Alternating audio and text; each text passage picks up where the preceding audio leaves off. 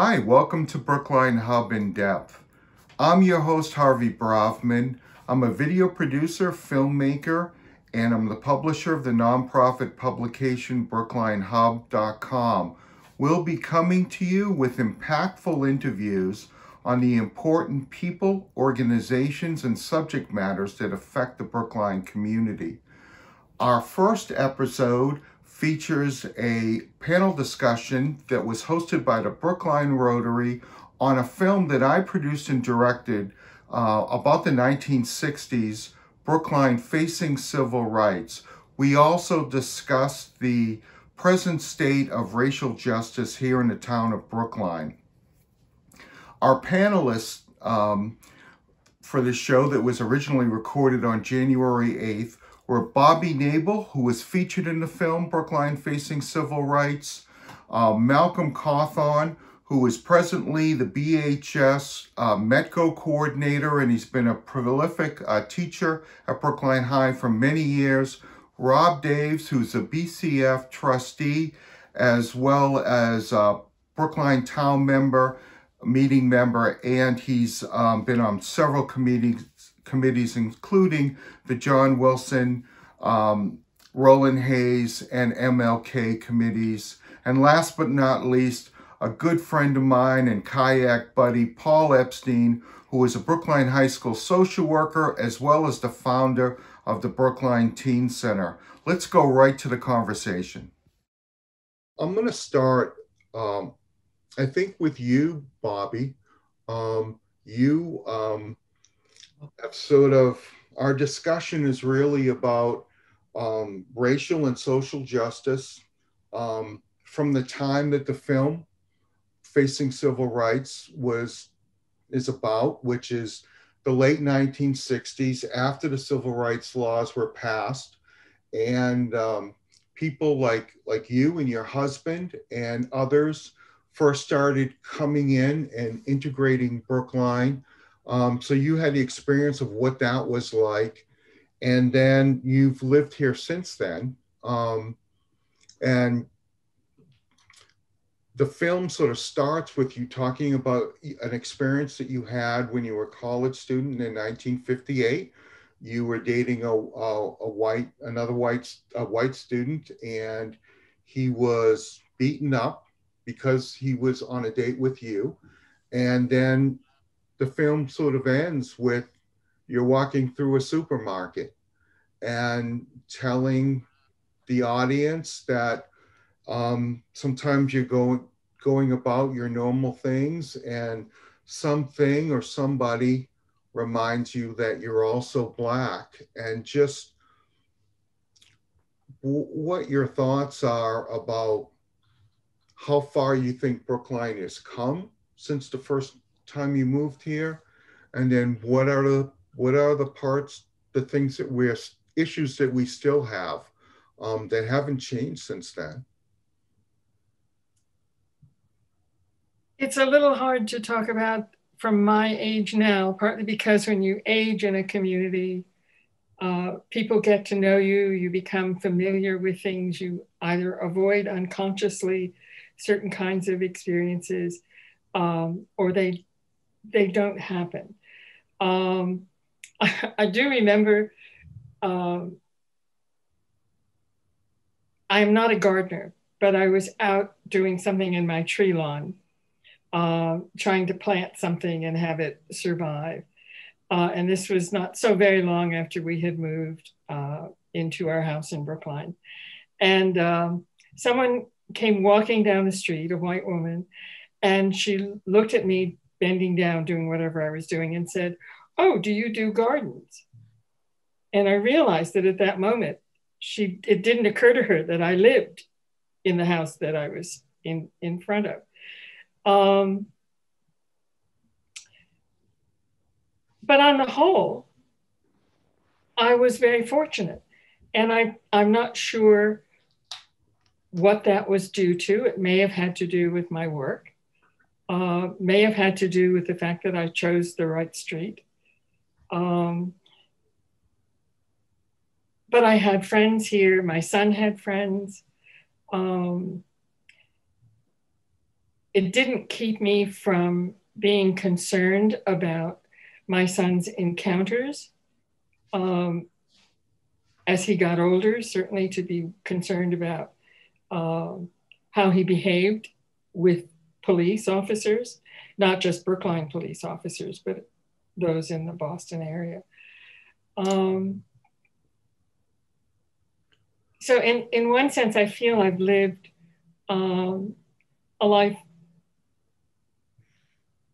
less touched by race than I think anyone could expect, and for which I'm grateful. But I also see from the experience of others that I know in Brookline that they're not always protected.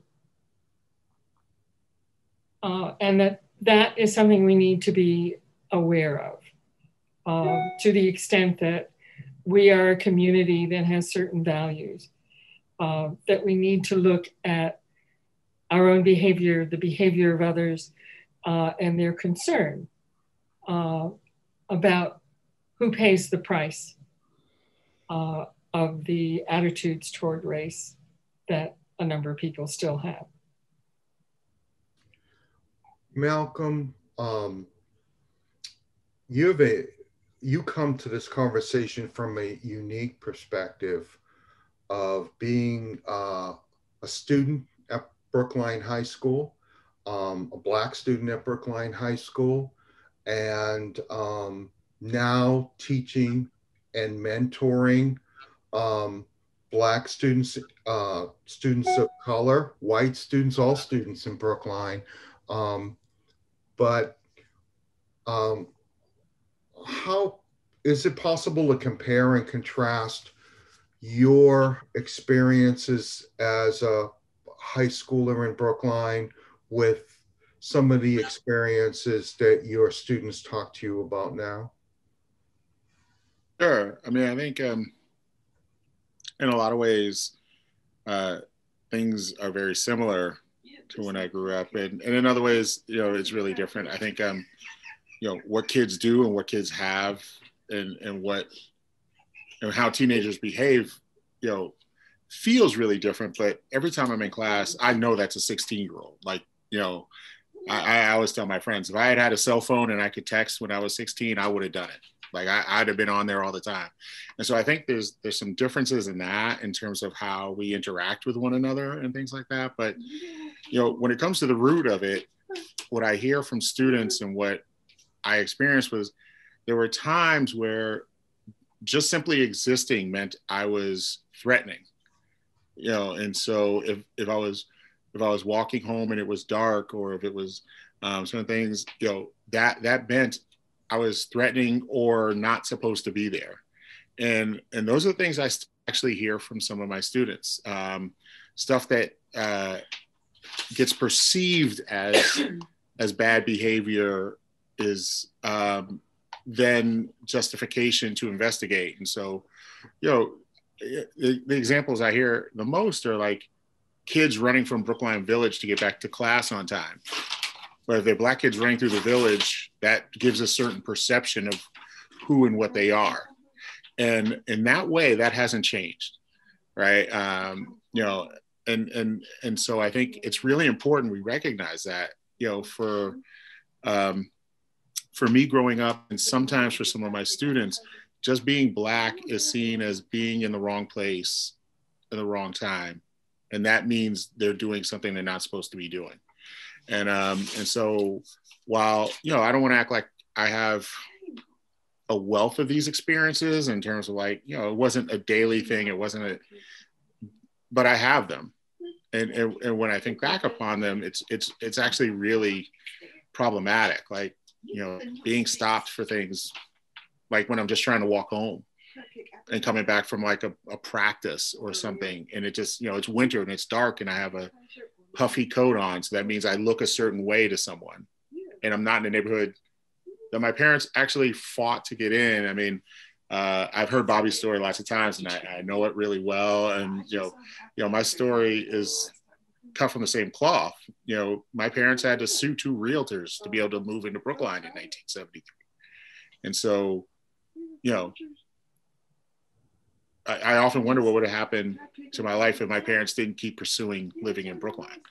And so I appreciate that, and I love that, and I love my community, and I have this other piece as well.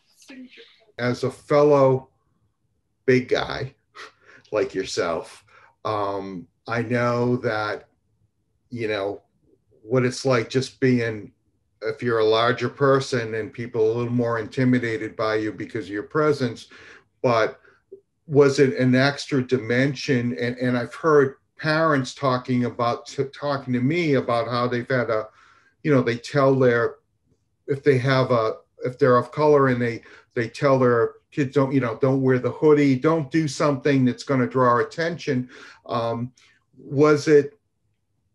Did it create a different dimension because you're a bigger person? So you're a bigger young Black person. Do you feel that might have intimidated people for no good reason, but was that a factor? So I think two things. My size works in multiple ways, and some of that's positive and some of that's negative. Being large, I can't recall very many fights at all in my youth.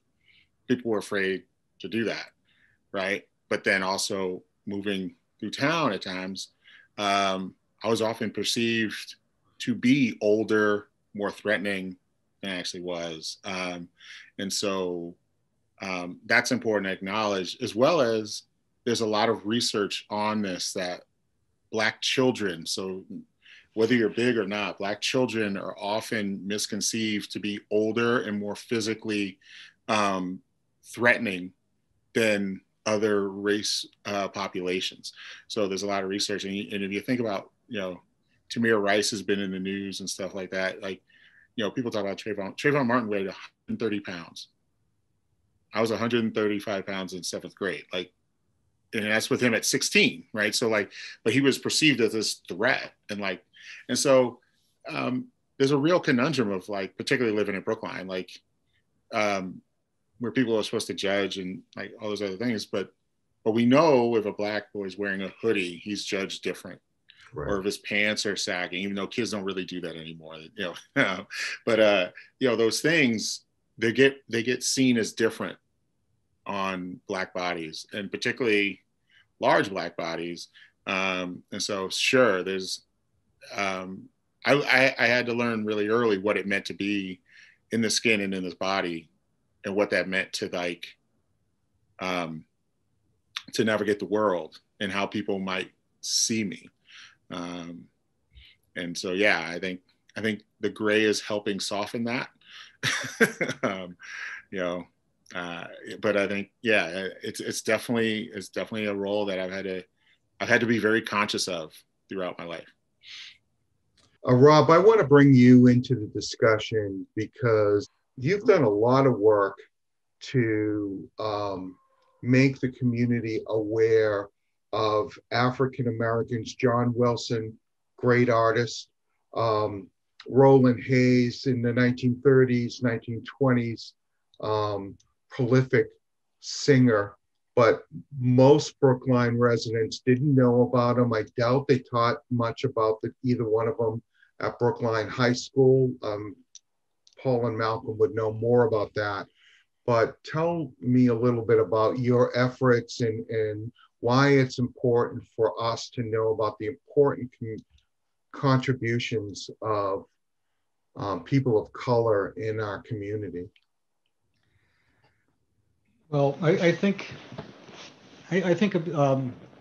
for our community to know itself, it really has to know its history, and people have an idea. I think broad idea that we're white, affluent, but we're made up of individuals, and each of us has different experiences, and I think we need. Right now, I think what's coming on all of us is to put each other in each other's shoes and try to listen. But one way to do that in a way that's helps build the image of ourselves as a community is to look at people who were who attained, became famous, did things which were extraordinary. And when you find those stories right here in your own town, on the street, that's next to yours, it becomes much more meaningful. And I was in my neighborhood here on Pill Hill. We have an association. I was head of that association, and I stepped down. And somebody asked me, what would you like us? What did you not do that you wished you did? And I said, well, I heard all these stories about Roland Hayes, who lived on Allerton Street, which is near Olmsted Park. And I wish I had done something to help other people learn about him. So the neighborhood association gave me $1,000 as a parting gift, as a pledge, and that kind of had that big meatball hanging out there. I had to had to do something, and I had known Barbara Brown from her work with Hidden Brookline and talking about the slavery and history of slavery on properties. Property owners in Brookline. Malcolm, of course, was on that committee. We had a great recognition of the enslaved people who were unrecognized, went to the Revolutionary War and buried at the old burying ground on Walnut Street. But anyway, so we put together a celebration of Roland Hayes. He was in the 1920s the most famous concert singer in the world, and he was the first featured singer with a major university. He traveled the world, but here in Brookline, he actually was quite revered, and he was responsible for working with Marian Anderson. He worked with civil rights issues in World War II at the behest of Dwight Eisenhower. He was a big man. After that, one of my fellow town meeting members, who's a sculptor, he came up to me and he said that, do you know about John Wilson? And I didn't. And John Wilson grew up in Roxbury, and he lived half his life in Brookline, and he sculpted a sculpture of MLK that's in the U.S. Capitol Rotunda. 3 weeks ago, on January 6th, when people were storming the Capitol building, there are pictures of this stone visage of Martin Luther King. And it just brought tears to my eyes to think that, he was, that presence was witnessing what was going on in that building. But it, we tried to have events that were public, that were educational, that were celebratory, and that discussed their ideas and concepts. And I think it's a way for people to to think harder about what they are. As a white person, we live in a certain world, and it's not the same world for everybody, and we assume that it is, and that's our problem. And this is one way to break through that. Paul, as a social worker in Brookline, you are counseling students who come to you for a variety of reasons. I'm thinking about bullying and cyberbullying, and how much of that is prevalent now at Brookline High School, how much of it has to do with race and or other people being targeted for other reasons. I want to start by saying, Malcolm, I'm glad that your family was successful in their quest to move into Brookline, because that enabled us to know each other for a long, long time, many decades. It enabled your father to coach myself and my brother in baseball. And my brother must have absorbed John's baseball lessons just a little bit better than I did, because he took it a little further, let's say. But glad to have you on this panel with me, Malcolm, and Bobbie, Rob, and Harvey. It's a good question, Harvey. I mean, every year, Malcolm knows this, to anyone that works with high school students, cyberbullying is just rampant throughout any gathering of teens, whether it's a school or a teen center, or a kid in West Virginia and a kid in Brookline these days can just cyberbully each other to their heart's content, because you don't need to be in the same room. Sadly, I have to say that also every single year that I've been at the high school, there are cyberbullying incidents that are racially tinged. Every year, videos emerge on whatever the social media platform du jour is, whether it's Snapchat or Facebook, that feature the N-word, that feature white Brookline high school students saying the N-word. Almost every year, like clockwork. And it's really troubling and disheartening that happens every year. And no matter how the response is mounted and assemblies are held and very brave and heroic leaders, student body leaders organize walkouts and marches and speakouts, it just seems like the message doesn't necessarily get absorbed into the student population, because the next year it seems to happen again. I will say this though, because I don't want to be Mr. Downer here and so pessimistic. I will say this.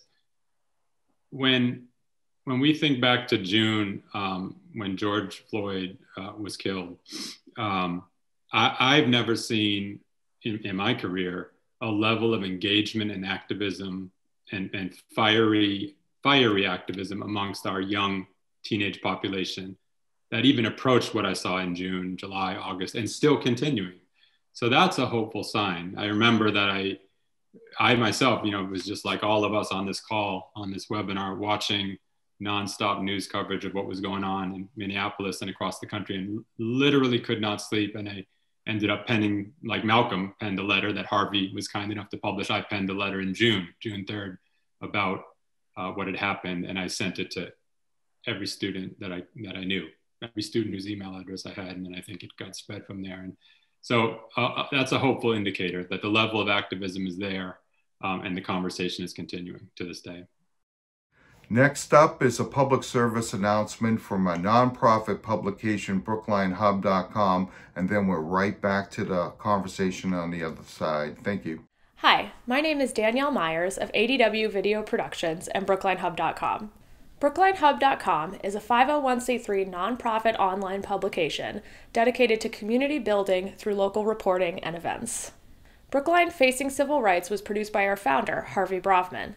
The film is about the experiences of African Americans who helped break the wall of segregation that existed in Brookline before the civil rights laws were passed in the 1960s. Last year, the film sold out the Coolidge Corner Theater and included a panel discussion on inclusivity. You can stream the film and the discussion on BrooklineHub.com in exchange for a donation to the Brookline Community Foundation's Safety Net Fund. You can also stream Soul Witness, a film that features interviews with Brookline Holocaust survivors conducted 30 years ago, on soulwitness.org. Paul, thank you for that answer. Do you think, and you mentioned the Black Lives Matter rallies that happened after the George Floyd murder, are there any other, is there anything else that the community should be aware of regarding what our young people are going through as you see it since the pandemic started? Anything else that you feel maybe the general population doesn't know about? Yeah, what I was thinking about is, when I mentioned the social media platforms du jour, of course, the heavy hitter there is Facebook. And I want to say this about, there's a couple of forums on Facebook that maybe some of our audience, I'm not saying that the Rotarian audience skews older, but let's just say it's a possibility that the Rotarian audience skews a little bit older. If you're not on Facebook, or if you're on it but don't really visit it much, I want to recommend two sites, or I don't know what they're called, pages, I guess. Brookline Townwide Discussion is one of them. I believe I have the title right on that. And the second one is Brookline Public Schools Discussion Group. Those are the two that I think are worth dropping into fairly regularly and monitoring what's going on there. Because Harvey, on both of those sites, it's sort of become, let's face it, the public square, especially during COVID, during the pandemic, when we can't have gatherings to do forums at the Coolidge Corner Theater or on Cypress Field. We have to do it this way. There's some very rich, very important knowledge being dropped on the daily on both of those platforms. And let's go no further back than this week with the Raul Fernandez. I don't even want to call it the Raul Fernandez controversy, because that makes it sound like Raul Fernandez did something controversial, which he really didn't. But the issue around his comments and then the blowback that he received, it's being discussed in a really important way on those pages. Of course, the temperature gets hot on those pages. Of course, people say inflammatory things that are insulting to me as a reader and others. But you got to maybe take that and wade through it to get to some really important stuff, like young people posting their modern day experiences. Sorry, Malcolm, that made you sound old. Modern day versions of what Malcolm went through when he was walking through, home from practice. And I wouldn't hear those stories. I probably would, actually, as a social worker, but many of the people that read that page would never hear those stories unless they went there and read them. So just something to think about. And I do want to go back to what you're talking about, to the Raul Fernandez situation. It's not a Raul Fernandez situation. It's a situation where he's actually the victim of this. I recently interviewed